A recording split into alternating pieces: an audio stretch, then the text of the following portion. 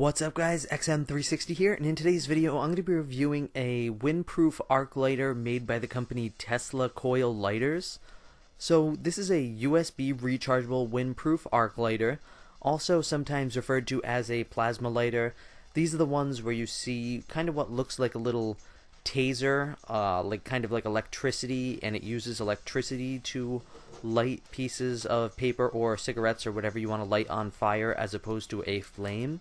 So this item sells for about $25 on Amazon, and I'll put some links down below on where you can get it for yourself. And the one I have is black and silver, but it comes in a bunch of different colors. And then this is the little micro USB charging cable right here. This is really good because it's not a disposable, it is a rechargeable, so you can use it as many times as you want. You don't gotta go out and get lighter fluid or get a new lighter. This one is gonna save you a lot of money in the long run. And then we have like a little warning slash instruction paper right here.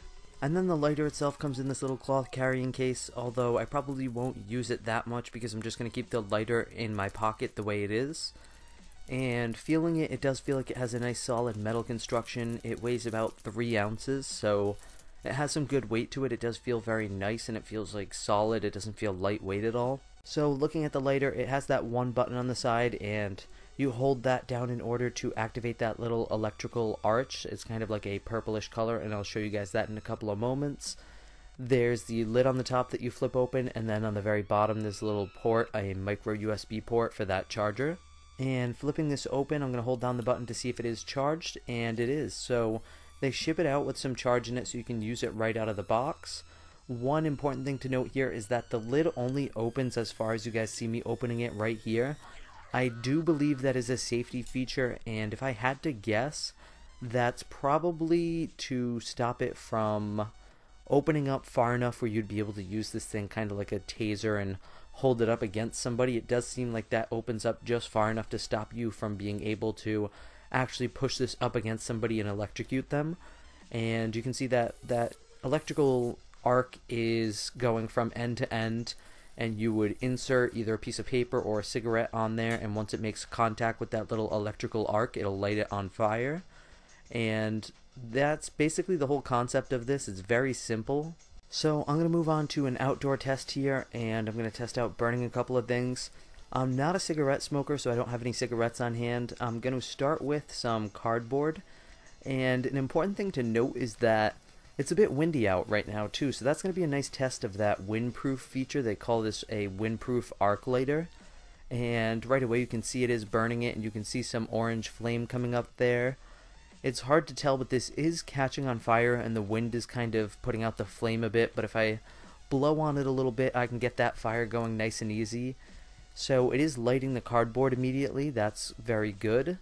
One thing to note as well is that it kind of makes a little electrical buzzing noise when you hold down the button and the arc is produced. It does that always. This lighter is not 100% silent. None of these arc lighters are. There is like a little electrical buzzing noise with all of these arc lighters that you should know about. I don't know if you guys can hear it on the video. And it lights paper just fine. This is normal 8x11 printer paper, and it lit that right away.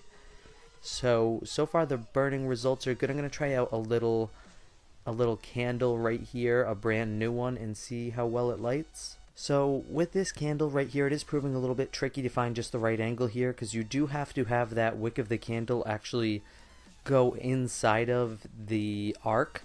So it will work because this candle is so flat, I'm able to do it. But if this candle was like recessed inside a glass container, I would have a very hard time actually making contact with the arc and the wick because of the way that lid, that safety lid, sits on there. But it does light these little, I believe they're called tea candles. It lights those just fine because those are so small and flat, and I had good success with that. Now the wind doesn't really seem to be playing too much of a factor here, and I'm going to try relighting the cardboard a little bit. But like I said, that lid will get in the way of some things. If I had a big candle, one of those like deep candles where it's glass and the wick is down low inside the candle, I don't think I'd be able to light that because of the way that lid is on there and it doesn't open all the way. I want to give you guys a close-up shot of what it looks like when the arc actually begins to burn stuff, and I'm not entirely sure if the best method is to start it first and then put the object in, or put the cardboard in and then start it, but I'm gonna guess it's probably best if you get the electrical arc going first and then you insert the object. That's probably the best way to do it, but I'm not sure. And one thing I'm noticing here, which I want to give you guys a better look at, is that as the wind picks up, it really begins to affect that arch a bit. And although they advertise this as windproof, you guys saw that the arch looked very perfect and uninterrupted when I was indoors. But if I try to do it out here when the wind really starts getting stronger, it kind of throws that electrical arc all around, and the buzzing noise really becomes more high-pitched and louder. And you can tell that it's struggling to make that electrical connection, and that the wind is playing a factor in that. So I'm going to kind of use this to move on to the reviewing aspect, and I wouldn't necessarily call this a wind-proof lighter because I don't have a ton of wind in that situation, but the wind was definitely affecting the lighter. I would call this more of a wind-resistant lighter. I definitely think that this would hold up better than a traditional lighter in a windy situation, but from the demonstration I just provided you guys, it isn't completely windproof, and windy conditions can affect this lighter as well.